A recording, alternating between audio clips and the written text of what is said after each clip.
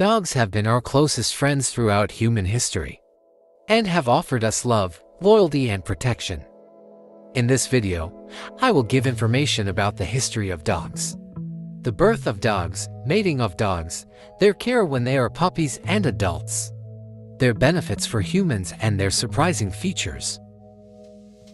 Don't forget to subscribe to my channel and turn on the notification bell to see new videos. I hope you enjoy watching. The first dogs came from a small branch of grey wolves that lived in the region corresponding to today's India 12 to 14,000 years ago.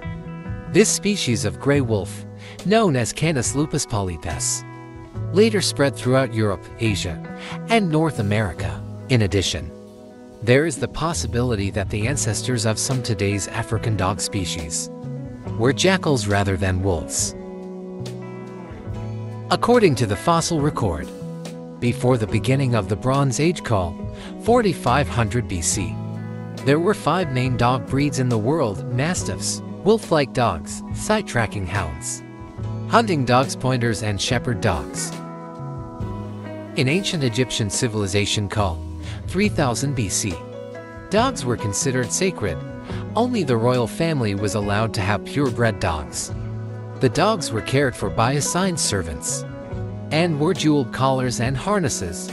Nobles were buried with their beloved dogs to protect them in the afterlife. Dogs are animals from the Canidae family of the carnivorous order and are the oldest animals that make friends with humans. Domestication of dogs began in Central Asia or China about 15,000 years ago. The ancestor of dogs is the grey wolf Canis lupus. Wolves are descendants of a small mammal called Myiaces, which emerged 2-3 million years ago and lived 60 million years ago. Dogs differed from wolves genetically, physically, and behaviorally, and are divided into more than 400 breeds.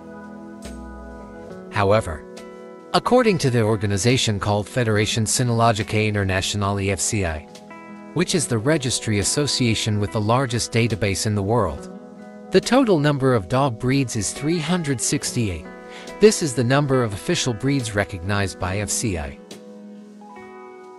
Apart from this, there are many dog breeds that are not recognized by FCI or are still in the process of being recognized, according to some sources. There are approximately 240 dog breeds in the world that are still extinct and bred. Each breed has its own character, protective nature, compatibility with other creatures and animals, and characteristics such as getting along with children. Dogs are people's best friends and serve in many areas. It takes dogs 6 to 12 months to reach sexual maturity and 2 years to reach social maturity. Small breeds reach sexual maturity earlier than larger breeds. Bitches of large breeds usually go into heat for the first time at 8 to 9 months of age. Female dogs experience their first period between 6 and 18 months of age, and after that, this period occurs approximately twice a year. As an exception, only the African Basenji breed has a period per year and has offspring once. The male dog reaches sexual maturity at approximately 6 months and can mate continuously thereafter. Larger breeds may take a little longer to reach sexual maturity. The male dog produces much more sperm than the eggs released by the bitches during estrus and tries to mate at every opportunity until they get older. Small dogs such as Yorkshire Terriers give birth to 2 to 3 puppies when they give birth. Large breeds can give birth to 10 to 12 puppies at birth. The dog with the most litters at one birth is a Neapolitan Mastiff in the UK, who gave birth to 24 puppies in 2004. Dogs' eggs remain fertilizable for about 48 hours. Sperm can survive for several days in the bitch's reproductive organs. Pregnancy lasts 63 days. 25 days after fertilization, veterinarians can determine whether the dog is pregnant by examining the abdominal area. During this period, ultrasound can also give healthy results. Pregnancy can also be detected through X-rays taken approximately 40 days after fertilization. Most dogs give birth naturally. However, some ornamental dogs, and dogs with large heads relative to their bodies. They need to give birth by caesarean section to give birth to live puppies. Dogs have a gestation period of 58 to 68 days on average. During this process, it is necessary to pay attention to the nutrition, health, and comfort of female dogs. As parturition approach, however, in case of any complications, it is necessary to consult a veterinarian. After giving birth, female dogs clean, nurse, and protect their puppies. The number of puppies varies depending on the breed, age, and health of the dog. Female dogs can give birth to 150 puppies in total in 7 years. When dogs are born, they are blind, deaf, and toothless. During the first few weeks, they are fed with their mother's milk and sleep next to their mother. During this period, it is important to keep the puppies in a warm, clean, and comfortable environment as their body temperature, immune system, and digestive system are not yet fully developed. When the puppies are 3 to 4 weeks old, they open their eyes, begin to hear, and try to walk. During this period, puppies need to socialize, play, and explore their environment. When the puppies are 6 to 8 weeks old, they are ready to be separated from their mothers and given to their new owners. During this period, health procedures such as vaccination, parasite treatment, neutering, and microchipping of the puppies are required. Additionally, puppies' care needs such as toilet training, basic obedience training, grooming, and nutrition must be met. Cubs enter puberty and reach sexual maturity between 12 and 18 months of age. During this period, puppies may experience problems such as behavior problems, aggression, fear, and anxiety. To overcome these problems, puppies must be trained and socialized in a patient, consistent, and loving manner. What does a puppy eat? The answer to the question will be determined by how many weeks old your friend is. Under normal conditions, dogs are fed with breast milk during the first 6 to 8 weeks of their birth. Therefore, it is recommended not to adopt dogs under 2 months old. However, powdered milk mixtures can be given safely to puppies who cannot breastfeed for various reasons, or who have to be separated from their mothers early. Milk powder supplements, which have similar formulas to mother's milk, ensure that they get the nutrients, vitamins, and minerals they need during the transition to dry food. Puppies that are weaned can now switch to dry food, in line with their dental development and eating habits. It is possible to give them dry food by soaking them first or to eat wet food until their teeth become stronger. At this point, when making your choice, you need to consider both your puppy's preferences and the veterinarian's recommendations. When the transition to dry food is completed, you must choose from among the puppy food varieties. Puppy foods that contain the calories, protein, minerals, vitamins, and nutrients that puppies need during the periods when they develop very quickly will ensure that they take the healthiest steps into the coming years. When choosing puppy food, you should consider your friend's racial characteristics and special needs, since small, medium, and large breed puppy foods differ in terms of ingredients and ingredient ratios. You should pay attention to which size breed the food you choose is formulated for. One of the care processes that people who own a puppy should pay most attention to is when, how often, and how to bathe their little friends. Dogs, which almost never need to be washed in their natural environment, do not have sweat glands, and their skin health may be damaged if they come into constant contact with water. However, it is possible to bathe puppies for hygiene purposes. It is recommended to wait until the puppies are vaccinated before bathing them. When it comes to how often your dog will bathe, the important thing is your friends for structure and lifestyle. While short-haired puppies may need to be bathed approximately twice a year, long-haired puppies can be bathed once every 3 months. It is very important to use dog shampoos while washing them. since the pH value of their skin is not the same as that of humans. Standard shampoos may damage their skin. Grooming processes can be completed without any problems by choosing dog shampoos that contain natural extracts and support skin health. Alternatively, dog soap and dog dry shampoo products can be preferred when bathing puppies. The water temperature should be adjusted to be warm. Their bodies should be wetted to prevent water from getting into their ears and eyes. And dog shampoo should be applied in accordance with the instructions for use. You can also help your pup gain a bathing habit by massaging it while the fur is being shampooed, and then crowning this moment with food as a reward meal. When the shampooing process is finished, you should make sure that their fur is completely free of shampoo. When the bath time is over, the puppy should be taken with a towel and dried in a windless and warm place. There is no harm in using the dryer during drying. When it comes to puppy training, the first question that comes to mind is how to toilet train a puppy. Toilet training for puppies is one of the most necessary trainings. To enable them to toilet in an area determined by you, you should make sure that this area is easily accessible.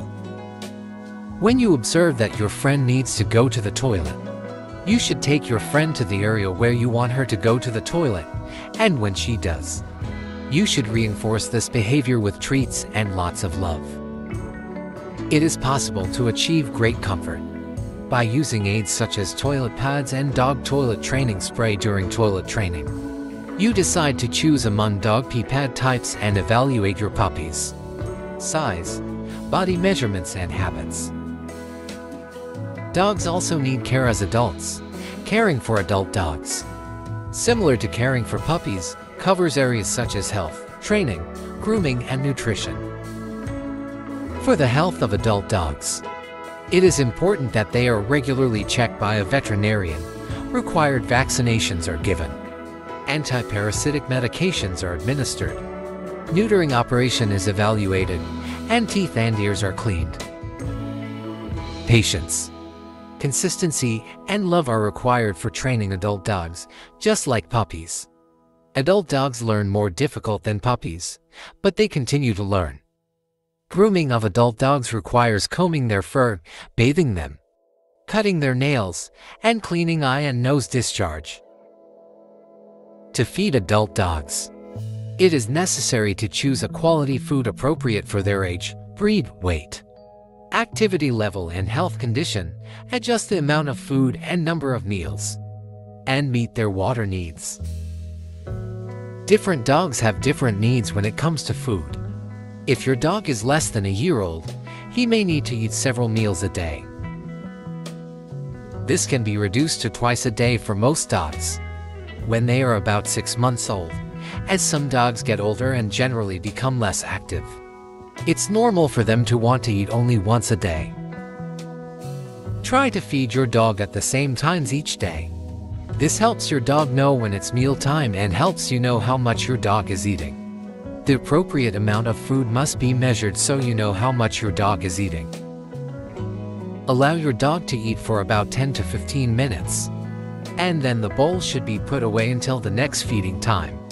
If they don't eat all the food at this time, they will get hungrier and are more likely to finish it at their next feeding. A good way to tell if your dog is getting enough or too much food is to monitor his weight and appearance. While it may be normal for some more active breeds with certain body types to see their ribs, for most dogs it's a sign they're not eating enough. Also, if you can't feel their ribs, they may be eating too much. If you have any questions about your dog's weight or what she should look like, always consult your veterinarian. Puppies who are overweight may need adjustments to their feeding amounts and exercise routines. It's best to check with your veterinarian before making any changes. Dogs should be switched to a senior diet at approximately 8 years of age. This helps prevent excessive caloric intake and weight gain that can occur in an older, less active dog. It is very important to have fresh water available at all times. The amount of exercise your dog needs will depend on her age, breed, health, and general energy level. Younger, highly energetic breeds will require much more exercise than older, less active ones. Note that some breeds are not as amenable to exercise as others. If possible, find a place where it's legal to take the leash off and let her run around and stretch. To avoid damaging developing bones and joints in puppies, it is generally recommended that you do not take them for runs or do repetitive high-impact exercise such as jumping from high places. As always, ask your veterinarian for exercise recommendations. Interacting with your dog by playing a variety of games keeps your dog both physically and mentally stimulated, while also helping to build a strong bond between you two. And depending on your dog's activity level and your schedule, daily doggy daycare can be a great way to give your dog the exercise she needs, while allowing her to interact with other dogs and people. Different breeds of dogs require different care strategies. As a whole, dogs should be brushed once a week to help them shed their coat. Long-haired breeds may need more frequent brushing to prevent tangles and may also require regular trims. Some breeds get warm in the summer and feel better when they shave as it starts to get warmer outside. Determine which grooming habits are best for your dog's fur and nails while grooming. Check for fleas and ticks and remove them with a flea and tick comb. You may need a quality flea preventative from your veterinarian. Adult dogs don't need baths nearly as often as humans, but when they start to smell or get covered in mud and other messes, giving them a bath is necessary. Try to use warm water and a natural, gentle shampoo that is specially made for dogs and will not irritate their skin. Bathing and grooming is a good way to make sure you notice if your dog has a cut or lump that needs medical attention. Create a schedule to take them out, including first thing in the morning, after meals, each time you get home, and right before bed. Puppies will need to go outside more often when they are younger, and as a rule of thumb, they can hold their urine for an hour for every month they grow. Keeping your dog on a leash even when they are at home will allow you to monitor them more closely until they are trained. Also, keep them on a leash when you take them outside so you can teach them to go to a certain place. You can use a word like go to teach them to go to a specific place. If you notice them starting to go in, tell them no. Take them outside and tell them go. Always praise them when they get where they need to go. If they have an accident at home, be sure to clean the area thoroughly to help them not want to go back to the same place again. Never spank or scold a dog for breaking in. With this action, the dog learns to fear only you. Dogs are animals that have lived together with humans for thousands of years and have been their faithful companions. But did you know that dogs are not just cute and playful companions? In fact, it is scientifically proven that dogs have many benefits on human health. Dog owners have a more active lifestyle, as they have to take regular walks with their dogs. Dogs are energetic and active animals, and spending time with them allows people to exercise more. This improves heart health, helps control weight, and promotes an overall healthier lifestyle. Dogs play an effective role in reducing stress. Spending time with them helps people relax and reduce stress levels. Dogs' loving and calm nature helps people deal with anxiety and stress. Additionally, physical contact from dogs, such as touching and caressing, helps people relax and reduces cortisol, the stress hormone. Dog owners can easily connect with other dog owners and people at dog parks. Dogs increase people's social interactions and help form new friendships. Dogs reduce people's feelings of loneliness and expand their social support networks. Dogs positively impact people's emotional health. Spending time with them allows people to secrete serotonin and oxytocin, the happiness hormones. Dogs help combat emotional issues such as depression, anxiety, and same. Additionally, The loving and loyal nature of dogs makes people feel better and improves their mood. Dogs help people improve their communication skills. It encourages physical activity, reduces stress, increases social connections, provides emotional well-being, and improves communication skills. Therefore, adopting a dog can help people lead healthy and happy lives. However, dog ownership entails great responsibility, and it is necessary to invest time and effort to meet the dog's needs. Dogs have the intelligence of a small child. Dogs, which are creatures that are prone to training, have the ability to learn like humans. Depending on the breed, a dog can learn around 150 to 200 words. They memorize the hand movements of their owners. Dogs also have a sense of time. They perceive colors blurry, but they see better than humans in the dark. Dogs have a third eyelid to protect their eyes. Dogs' ability to smell is 1,000 times better than humans. While humans have only 5 million olfactory cells, dogs have around 2 million to 100,000. Dogs' nose prints are unique and unique. Just like human fingerprints, dogs' noses are wet, which allows them to smell better. While humans have 32 teeth, dogs have 42 teeth.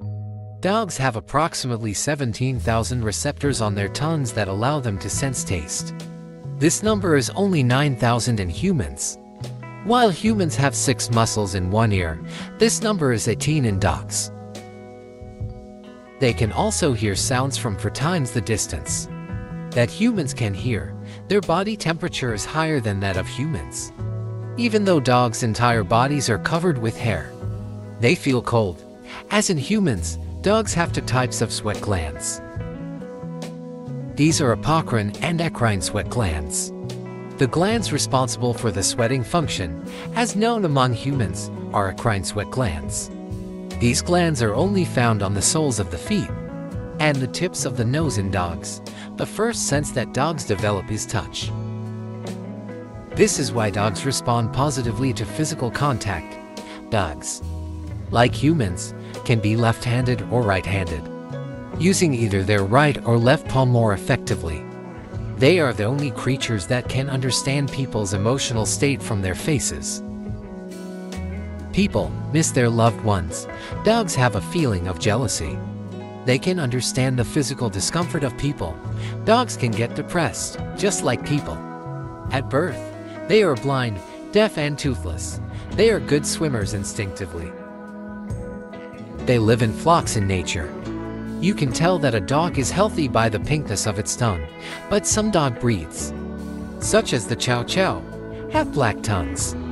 Some dog breeds are deaf to a certain extent from birth. One of these breeds is Dalmatian. Some breeds of greyhounds can run faster than cheetahs. Dogs that have undergone neutering operations live longer than others. In ancient Egypt, dogs were very respected, and people whose dogs died would mourn for days. The most domesticated dogs in the world are in the United States. Second place goes to France, according to studies and fossils found. The number of dogs in the world today is around 400 million, having been on Earth for about 33,000 years. See you in the next video. Goodbye.